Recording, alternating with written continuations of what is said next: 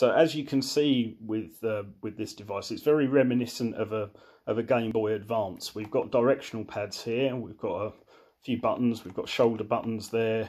Got an extra button there. We've got A and B buttons and a couple of buttons there. And we've also got an adapter for power. This is a cartridge slot, I think. Oh no, sorry, the cartridge slot is on the top. This is for a camera, or originally for a camera add-on for the device. You've got a headphone socket there, and then on the back, if we take that cover off, I won't do it right now, but you've got space in there for four AA batteries, so which can be rechargeable or alkaline or whatever.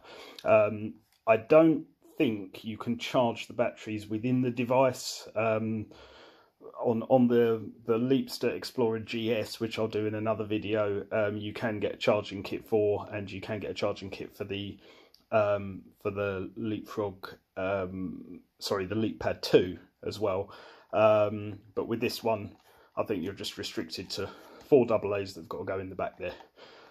So yeah, I mean, it's oh, and we've also got, which is very important for what we're going to do, we've got a USB mini USB connector there, and that is how we're going to put the software on here that we want to be able to play some retro games through emulators.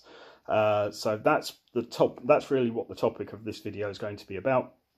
Apologies if I'm rambling. This is my first video, so hopefully we can get on to the good stuff fairly shortly, and you can see what it is we're wanting to do with this device.